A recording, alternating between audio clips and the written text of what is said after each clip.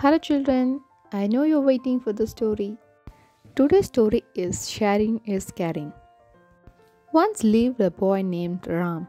He never shared his toys with anyone. His parents were worried as to how to teach him about the kindness and sharing. Then, one day, Ram was returning from school on his new bicycle. As Ram was watching, a boy fell into the ditch and hurt himself. The boy cried, "Ah, I cannot move my arm."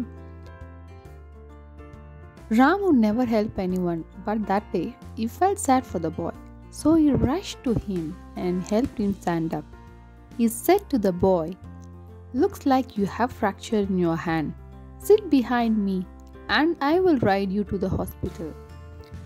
Later that evening, the boy's parents visited Ram and thanked him.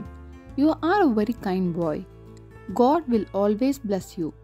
After they left, Ram's father said, "Son, see the blessings you received by being kind and sharing." Ram understood the importance of being kind and decides to share always. So children, now you know the happiness of sharing. Thanks for watching.